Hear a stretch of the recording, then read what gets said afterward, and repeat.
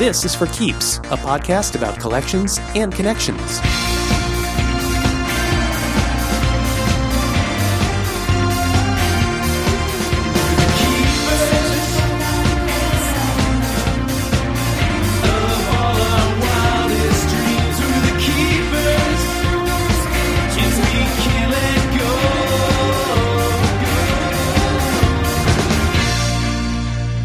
I'm David Peterkowski. It's a free concert from now on. That doesn't mean that anything goes. What that means is we're going to put the music up here for free. What it means is that the people who put backing this thing, who put up the money for it, are going to take a bit of a bath, a big bath. For a few days in the summer of 1969, a farm in upstate New York was the unlikely site of one of the largest and most iconic rock music festivals of all time. With a few 100,000 young music fans watching, some of the biggest names in pop music at the time took the stage to entertain the massive audience on hand. But who would have guessed that nearly half a century after the fabled event, a music fan would also take the stage, literally. The event in question was the legendary Woodstock Music and Art Fair, held in August 1969 on the property of dairy farmer Max Yasgur in Bethel, New York. Billed as 3 days of peace and music, the event turned out to be just that for the most part, although it did stretch into a fourth day. Providing the era-defining music was a who's who of artists, 32 acts in all, including Jimi Hendrix, Crosby, Stills, Nash & Young, Joe Cocker, Joan Baez, The Who, Sly and the Family Stone, Santana, Janis Joplin, The Grateful Dead, and Creedence Clearwater Revival, to name just a few. Estimates put the crowd size at roughly 500,000 attendees, most of them epitomizing the peaceful, progressive ways of the hippie counterculture that rippled through young America at the time. As impressive as the list of entertainers was, Woodstock's ultimate legacy may be more cultural than musical. When people reflect on the hippies of the 1960s, there's a good chance they're conjuring up images of long-haired, bell-bottomed young people frolicking in the great outdoors, which was precisely the scene on Max Yasgur's farm.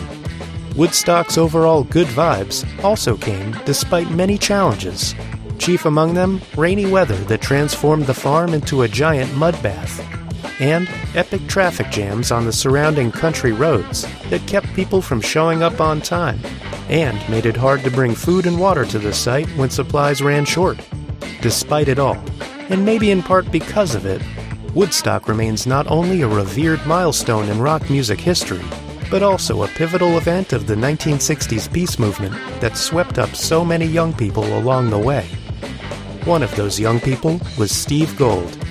Just 15 years old when he attended Woodstock, he was a local kid who'd already dabbled in rock concert promotion in the area. And after the festival, he found himself helping transport what had been the plywood stage from Woodstock to a nearby resort community where the wood panels were used to build, of all things, a paddleball court. Recalling that vague memory decades later, he tracked down those panels, bought them in 2017, had them authenticated as the actual Woodstock stage panels, and then did what any entrepreneur would do: start a business with them. Steve's venture is called Piece of Stage, and through it, music fans can purchase newly created collectibles, ranging from pendants to keychains to peace pipes, all of which feature a piece of the actual Woodstock stage panels that Steve collected. He's also given portions of the stage to many of the musicians who played at Woodstock, and he's donated other pieces to museums, including the Rock and Roll Hall of Fame and even the Smithsonian. And Steve's got a nice little collection of other Woodstock memorabilia at his home north of New York City, a tribute to the celebrated music event that changed so many lives, including his own. By the time Woodstock was announced, young Steve had already made a name for himself locally in the area of live music, and he couldn't wait to see what the festival would bring.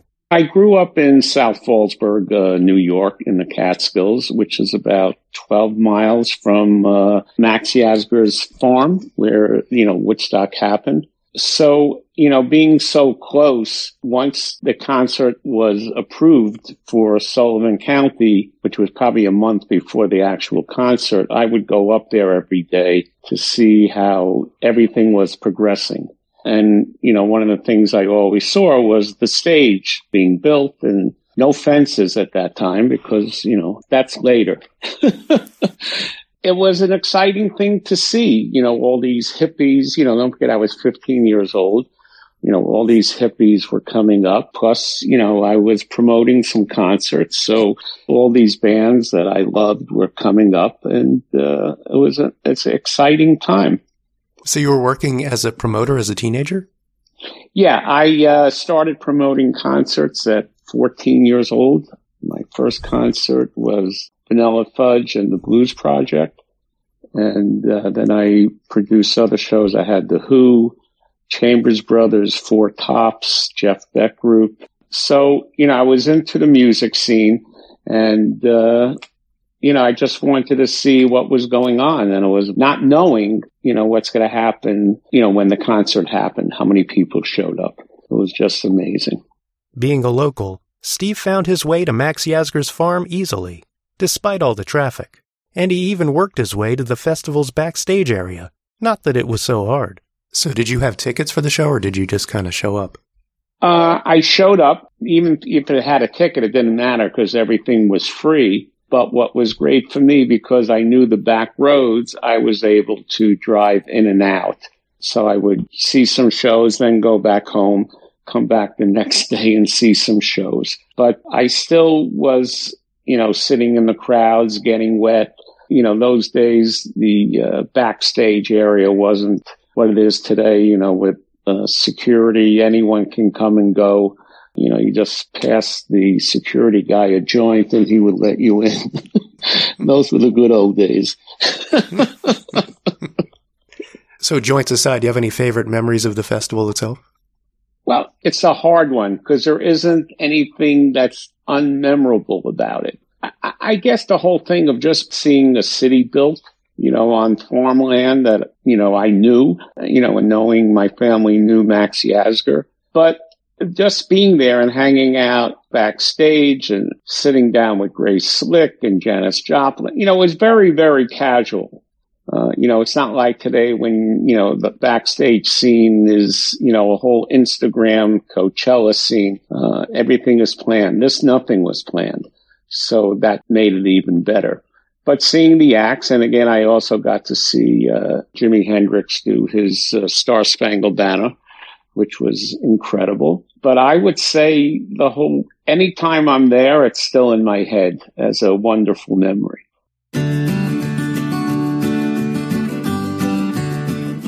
And how did you become aware of what became of the plywood Woodstock stage after the event? So after I was dating a girl whose parents owned a bungalow colony, which is, I don't know if you're familiar with bungalows, they were single family cottages and everyone would go up there for the summer. And my parents owned one also. And this was right after Labor Day. And after Labor Day, you start adding on to your bungalows because every year you grow. So that summer, after the summer, my girlfriend's father, Alex, decided he's going to be building a paddleball court and, a basketball court, all these all-in-one inclusion sports things, whatever you want to call it. So I'm at the bungalow colony one day hanging out with Robin, my girlfriend at that point, and her father drives in with a truck full of plywood panels, and he asked me if I can help him unload it. So I said, sure. And we're unloading the truck, and he says to me, I just bought this. This is the stage from Max's. At that point, no one was calling it Woodstock yet. It became really Woodstock, right after the movie came out. But the locals always called it Max's Farm. So I'm helping him unload it. He tells me that. And for some reason, just stayed in my brain. It was nice to know, but there wasn't like, oh my God type thing. And it just stuck in the back of my memory. As the golden anniversary of Woodstock approached, Steve revisited that memory of the plywood stage panels, and eventually he was able to revisit the wood itself. 3 years before the 50th anniversary, I said to myself, I wonder if that paddleball court is still there. So I drove up to the bungalow colony and I found it. It was all the way in the woods, overgrown with brush and trees, and there's water all around it. And I asked the owner of the bungalow colony if I could remove some panels, and he looked at me like I was crazy. And I removed some of the panels, and there were the markings that, you see on most of the pictures and the stage pictures. You had the Weyerhaeuser logos all over. You had color lines where they put on the stage, where to put the wires, where to put the stage and the round. And also there were double nail holes. And the double nail holes were because they had built some of the stage already in Walk Hill, where the concert was originally supposed to take place. And when that was turned away, they had to rebuild the stage, take it apart and rebuild it and take it up to Yasgur's. So when I saw that, I offered the owner money to buy it. And again, he looked at me like I was crazy. But there was a method to Steve's apparent madness. Once he purchased the panels, he then needed confirmation that the wood he dutifully tracked down was, authentically speaking, the wood from Woodstock. And then we had it authenticated by wood authenticators who showed that the plywood grade and the way the wood was made was pre-1970. And then we checked with the Weyerhaeuser, who had their own codes on the plywood, and they said that it was manufactured pre-1970. No one would tell me that, this is the exact wood from Bethel, because they had no way to prove it. But based on the logos and looking at pictures of where the logos were and the colored lines, everyone agreed that this is the original stage. And then, we decided that, this is an exciting piece of history.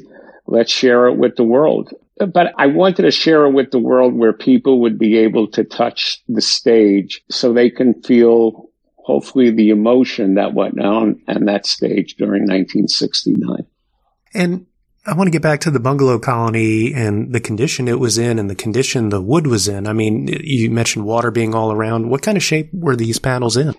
Well, believe it or not, they were in incredible shape. When Alex built the paddleball court, he also built an overhang on top, which was very unusual. And he did that so when it rained, the rain would not drip down the panels. It would be like a pitch roof.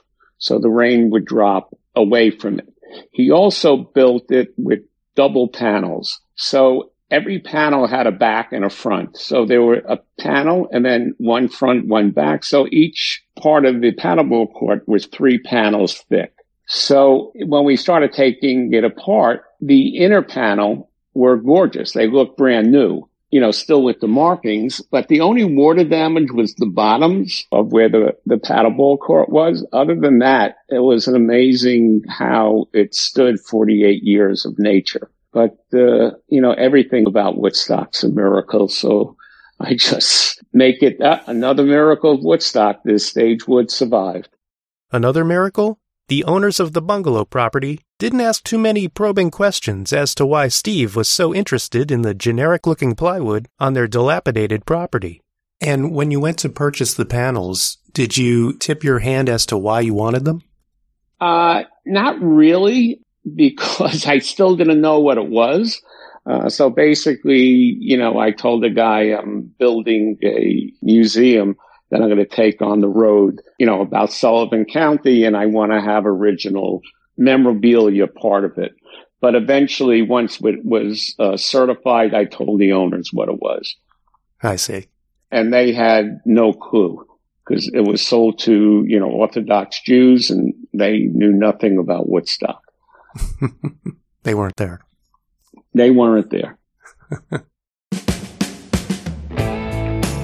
The provenance and authenticity of an item go a long way toward determining its value as a collectible. So Steve left no stone unturned in getting the wood panels authenticated, even involving Michael Lang, the organizer of the Woodstock Festival back in '69. How did you go about authenticating the plywood? You mentioned Weyerhaeuser. Yeah, well, like with Google, you Google wood authenticator, and somebody came up that was near, where we live. And I gave him the wood, and he examined it, took the panels apart. He just knew exactly what to look for.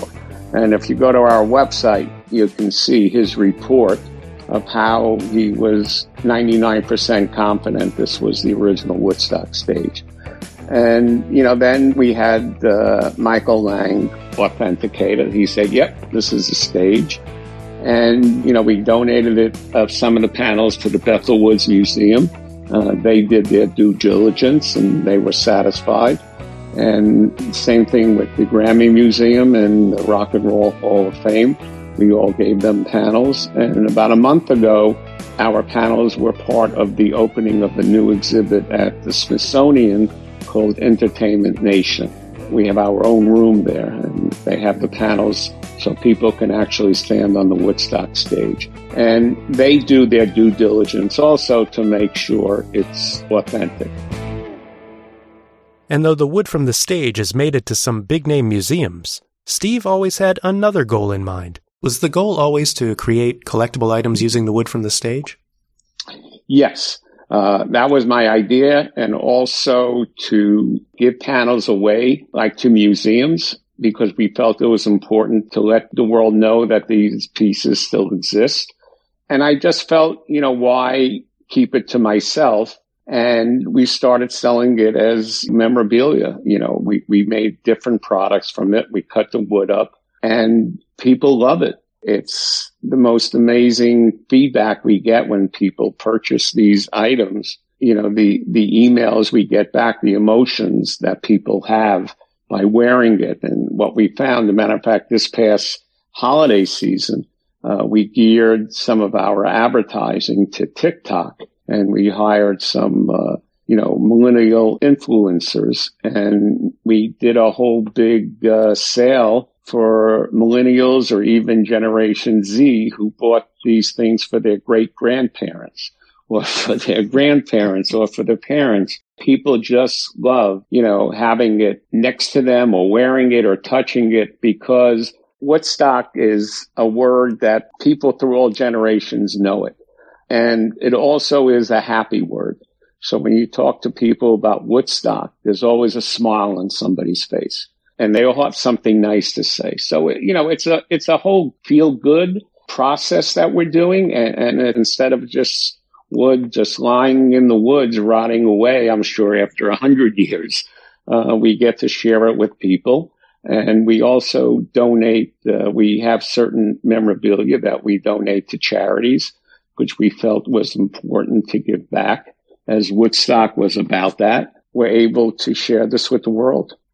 And I mean literally the world. We've sold items everywhere around the world. And the collectibles themselves, who has come up with the ideas for the items that you've upcycled from the plywood? Well, I have a partner and his team and my team, and we come up with different ideas. Anything that's crazy, we try to do it. And we do everything ourselves. We make everything ourselves. So it's not like we have to send it out to get made.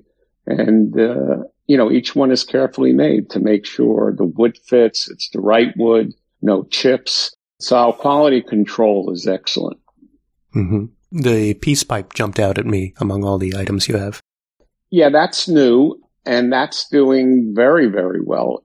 What I found interesting is I thought the pipe would be a big seller, but what I found is that the trays, the cleaning trays, when people roll their own, whatever they're rolling, does very well. And I thought that wouldn't do well at all because no one cleans their drugs anymore. You go to the dispensary and everything is clean for you. So I didn't think anybody would need that anymore, but that sells very, very well. It's for the old school smokers. The old school, I guess. There's no more double album covers to, clean it. So. Some of the collectibles offered by Steve include plaques bearing photos of the Woodstock performers on stage, along with a piece of the stage itself. I'm guessing you had to work with the artists themselves to get them to agree to let Yeah, you... we worked with the artists, and we not only the artists, but we also worked with the photographers. You know, we got the rights to use everything, to make sure everything, we wanted to make sure everything we did was above board, and that's what we did. So everybody, you know, gave permission. We reached out, and the photographers, you know, we pay them a royalty, and it's working well. So does Joe Cocker's estate get a cut of this, or it's just... No. The only one that gets I wouldn't say a cut, is a share is the Jimi Hendrix Foundation, where a portion of the sales goes to buy equipment for autistic kids in high schools. That's terrific. So, since we're talking about charities, can you talk a bit about the charities overall that are benefiting from the sale of some of these collectibles? Right now, we're doing World Kitchen. You know, we're helping feed people in the Ukraine, and we do stuff for diabetes. We donate money to the Vietnam War Memorial in honor of all the soldiers who were killed in Vietnam that weren't able to attend Woodstock. We do a lot of charities to help feed the homeless, help feed kids. We deal with the JED Foundation. We give them money. They help kids, talking them out of suicide. And during COVID, we did a lot of charities for small music venues. We would send them money because a lot of them couldn't survive. So we're happy to give back that way. Uh-huh. And what I like about this endeavor is that while it's commercial in a lot of ways, it's also mindful of the history and the legacy of the event itself, and that extends to the museums and other places that now feature pieces of the stage. Can you talk about how you got the stage into the Rock and Roll Hall of Fame and other places? Practice, man, no. Oh, that's Carnegie Hall. Yeah. It's, you know, like everything else in the world, it's who you know or somebody who knows somebody. So our publicist, Michael Jensen and Associates, who we hired to help publicize this, he's one of the foremost rock and roll publicists probably in the world. And he helped us gain entry into the Rock and Roll Hall of Fame and the Grammy Museum. The Bethel Museum I did on my own. The Nashville Museum, they reached out to us. And the Smithsonian reached out to us. So let me ask you the devil's advocate question, which you may have encountered along the way. Did you ever run into anyone who felt like selling the stage in pieces runs counter to the idea and ethos of Woodstock? Well, in the beginning, the museum head at Bethel felt memorabilia or historical value should not be messed with. You know, it shouldn't be cut up and sold. But he was the only one that felt that. Everybody else felt the idea that you're able to share this with people. It's okay to take it apart and sell it. And plus, we're using everything. You know, all the sawdust is where the charities come from. We made that. We called the product Stardust, where we put the sawdust in different glass vials and we sell them. That's what goes for the charities. So creative upcycling is happening. Yes. The whole thing is feel good, and it's so important to keep that alive. You know, what goes on in the world, you know, is sometimes horrible. And when people, you know, hear Woodstock or they buy something, you know, a lot of people have told me they feel like it's a healing crystal. You know, when they wear it, you know, the pendant, they feel safer and healthier. That's interesting. Yeah, I mean, Michael Lang was inducted into the Long Island Rock and Roll Hall of Fame, and we presented him, you know, one of the plaques that we have. It was the first time anyone in public has seen the stage, and I remember going through the crowd, and everybody asked what that was, and they wanted to touch it. Oh, I need to touch it. And then a lot of people put their ears to it, you know, like you do with seashells.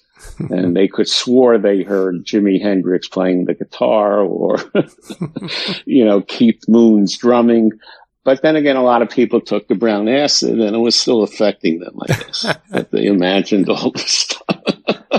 Long lasting. Yeah. It's interesting, when people say, how did you know it was real? My mother-in-law, who lives with us, who's going to be 101 on Sunday. And when I brought some of the panels home, she said to me, how do you know it's real? So I showed her the panels, and then we found a pot seed in one of the holes in the panels. So she said, now I know this is the real stage.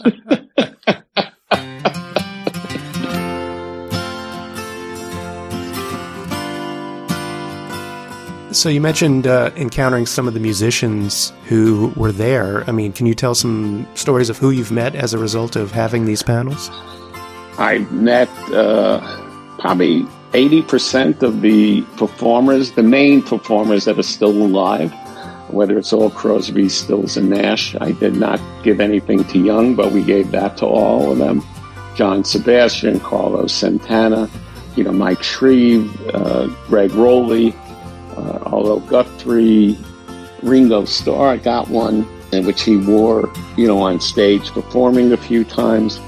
Some of the people from Iron Butterfly, Edgar Winter, I don't know, so many. The Grateful Dead people, all the surviving members of the Dead, John Fogerty. And all these people were given pieces of it as gifts? Well, we made plaques for them. Like if you look at the Jimi Hendrix plaque, it's a picture of him performing on stage. So when we gave it to Stephen Stills, when I presented it to Stephen, there was a picture of him performing at Woodstock. So, he looked at this picture when I gave it to him, all of them did, from 50 years ago, and they were astonished, how they looked then. And to all of them, it was just amazing. Don't forget, these guys didn't know what they were playing in front of. The idea of performing there, made history and made these acts as big as they are. The wood from Woodstock aside, Steve also has a modest personal collection of memorabilia from the event, including one rare printed piece that he stumbled onto quite a few copies of. I have the original poster. I have the original tickets. I was lucky to find the original program books. I have a couple hundred of them, and I got that. For the 25th anniversary of Woodstock, I had the merchandising rights to promote the 25th anniversary merchandise.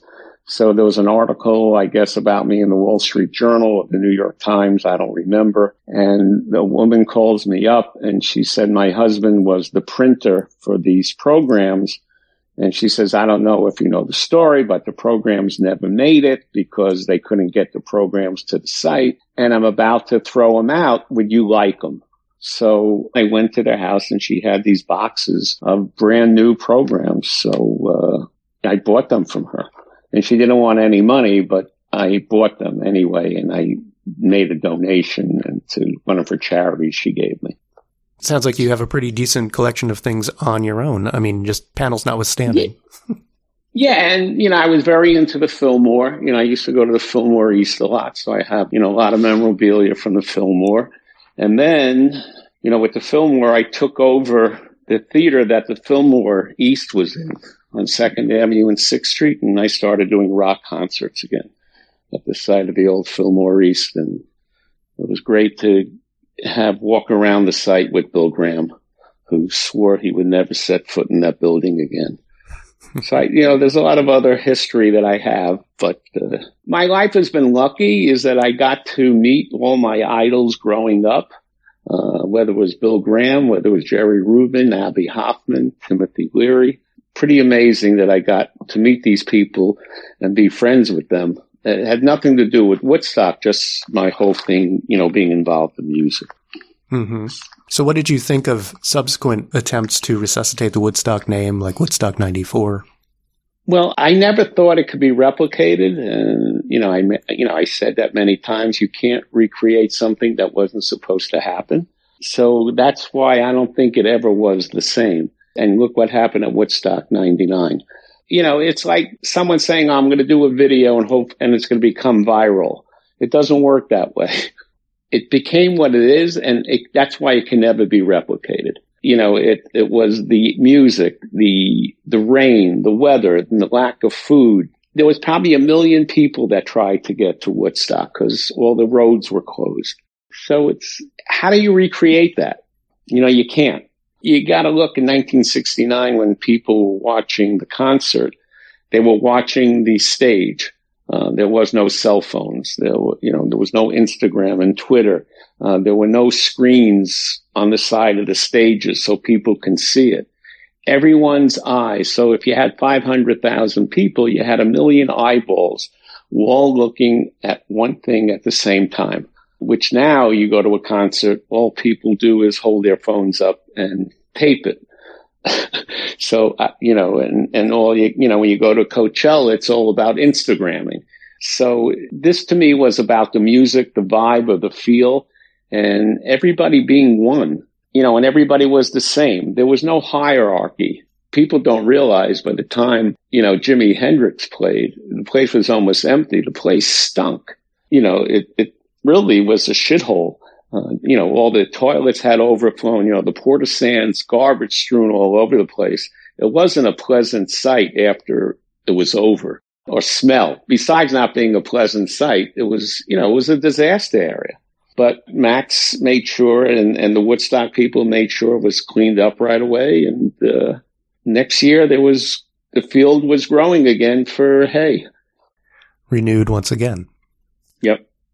So one last question for you. It's been over 50 years since the festival, and the name Woodstock still conjures up images of the music and evokes the power of music to bring people together. Why do you think so many decades later it still maintains that cultural appeal?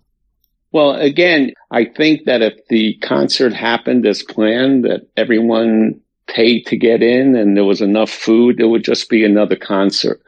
But because of all the outside forces that happened, and I also think where they were, having this concert in Sullivan County, which is at that point was the Borscht Belt was its heyday.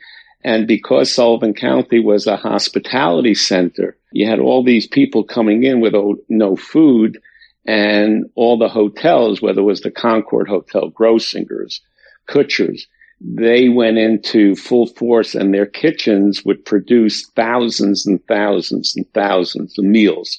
The Concord Hotel fed 3,000 people a meal. So at the downtime, they converted their kitchens to make sandwiches, very quick things. And then you had all the bungalow colonies where I'll never forget my mother, at our bungalow colony, she went on the PA with her Yiddish accent and she said, people, they're starving hippies down the road and we need everybody to make peanut butter and jelly sandwiches, which everybody did. So, I think that's the other reason that it wasn't a disaster, because of the infrastructure that Sullivan County had prior to that. That they were able to mobilize and get food out real quick. Mm-hmm. And your mom was there to help. And my mom was there to help. Those hippies. Well, Steve, I don't believe there was a curtain at Woodstock, but our curtain is coming down here, which is my wacky way of saying I'm out of questions. So I'm going to thank you so much for talking about your amazing efforts to locate and collect the Woodstock stage and to find interesting and creative ways to share the stage with others. This has been, for lack of a better word, a trip. Yeah, and listen, and I thank you for reaching out. It's a lot of fun to talk about it. All right. Thanks a lot. Thanks. Bye-bye. Bye-bye. Bye-bye.